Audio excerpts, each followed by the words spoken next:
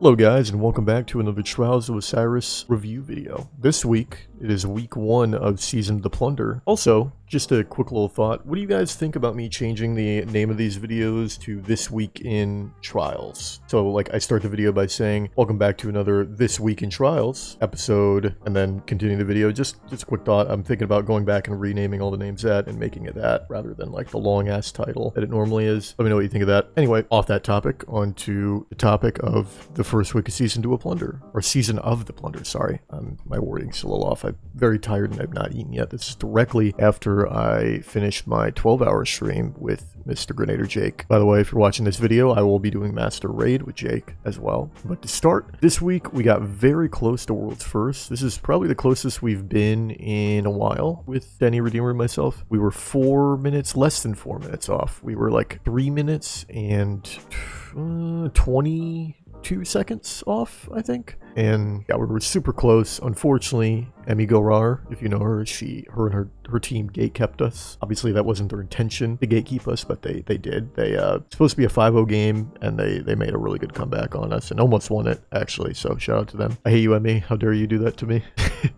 One thing as well that I think is worth bringing up is this week, pulse rifles were very dominant. There was, let me see. Oh, there was definitely more pulse rifles in the top 10 than there was hand cannons in the top 10. But that's a given, it's a map. And we've learned that when it is a bigger map, you're definitely going to see longer range weapons. The top 4 consisted of 3 pulse rifles. It was No Time to Explain, the battle rifle, and Peace of Mind, and then there was Beloved. And then Ostringer was number 5, which I'm surprised about. Not really, I guess, but Jade Rabbit, Ace of Spades, Le Monarch, main ingredient, Wristwalker. This, I don't know how you guys felt about this week. Everyone playing, watching this video, replying to comments, if you will, if you care to conversate. But I feel like this week was not too bad. It was the first week of the Season of the Plunder for Trials, so obviously this is probably going to be the easiest week out of all the weeks, and it's only going to get harder from here. And also, it was, maybe not, that actually might not be true, because it wasn't really that good of a weapon. It was a sidearm, which is a repeatable weapon, and it was also not a very favorable map. I don't feel like a lot of people enjoy Midtown too severely, so perhaps it won't be the easiest season. There might be one where people are more amped to play and you'll see the player count be higher, but it's probably only going to be like 1 or maybe 2 weeks this season that you'll see that.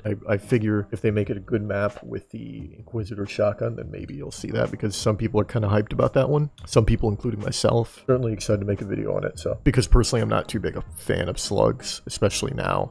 But yeah, this week was fairly easy. I don't really think I've seen anyone have issues with it or say it was a difficult week. I've seen a lot of people saying it was a fairly easy week. Also, some people wishing that freelance was a thing, but that's always normal. And then the weeks where freelance is a thing, people like just complain, oh, my teammates are all bad. But yeah, anyway, one thing I didn't see a lot of was the hard meta, because I don't think a lot of people are too informed on what the hard meta is, although it's very similar to what it was last season, unfortunately. And the only people that you're really going to see running it is the very stacked, like KD farming stacked guys. Like they literally do not do any, they very rarely will help people, like, which is completely fine. They can play the game however they want, but it tends to be those people that play that way. But it's the meta right now is like pretty much Lorentz and Arbalist for your special weapons, and then a SMG or hand cannon or a sidearm or pulse rifle with Lorentz and Arbalist, and then Invis Hunter with Omnioculus or the Falcon's chest piece or Kepri's Sting, and then, you know, Storm Chaser or something. Or you could be playing Sentinel Titan or Striker Titan.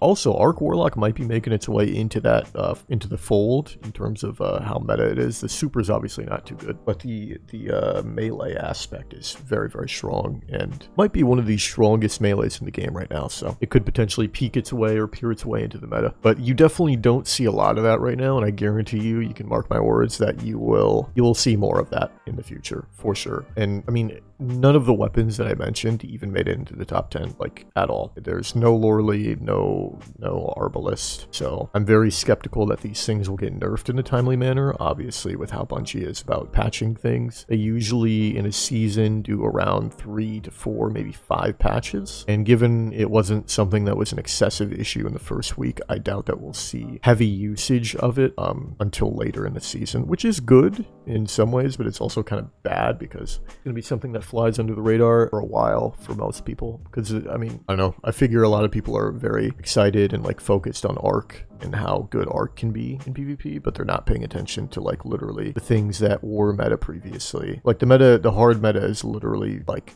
exactly the same pretty much, except it's not just Omni, it's also Khepri Sting and the Falcon's chest piece, because Omni has been nerfed a little bit, so it's not as good, but it is definitely still super good and still a very S tier pick amongst very high top 1% players. So unless you're talking about people that like do help or anything, like usually content creators are not going to be running that, but people that are playing to win and only to win are usually going to be running that, because realistically, objectively, it is the best thing to use. That is their main concern, is winning. They do not care about the morality of the situation. They just want to win, which is like completely understandable and, you know, up to them. And I do not blame them for playing the game that way. If it is in the game and Bungie has not fixed it, why should they not abuse it? You know, it's not their fault that it's there. So, but that's up to us, the players, to show Bungie that those things need to be nerfed. So, and you know, obviously, as a content creator, I try to do my best to spread information, whether sometimes that will be wrong information.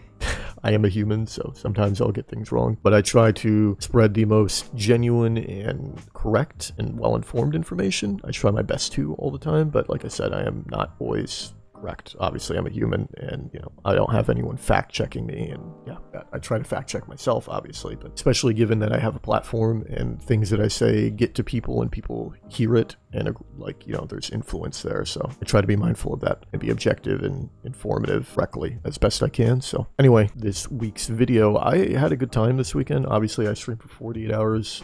Thank you to everyone that was around for that. I had a really good time once again. I'm potentially going to be doing another 48-hour whenever the Inquisitor comes out, assuming that is that the Inquisitor doesn't come out next week. First of all, next week's gonna be freelance. I don't like when it's freelance. It makes doing helping people harder, because the pool of players is even less, like the player base is even more divided, and it's very frustrating. And plus, I kind of want to, like, you know, a break, like not a break, but take a breath and like do a normal week of streams, which is just 8 hours for me, instead of like pushing myself to do like literally 2 days straight again so soon, because it does take a toll on me. Although after this one, I did feel very well rested, whereas like the last 48 hour I did, I felt absolutely horrible. Like I was like sick for like a month after the fact, but after this one, I felt pretty good. Like I felt actually probably the best I have in a while after waking up. So anyway, we'll make that the video. If you guys did enjoy the video, please make sure to like, comment, subscribe. Let me know if you enjoyed this week, what you thought of my thoughts on the meta and all that. I'll make sure to try my best to reply to the comments. And if you enjoyed the video, once again, make sure to hit the bell below for notifications on when videos come out. I upload every day at 1 p.m. EST. I've been doing that for about 7 months now, so pretty consistent on it. Very proud of the consistency that me and the team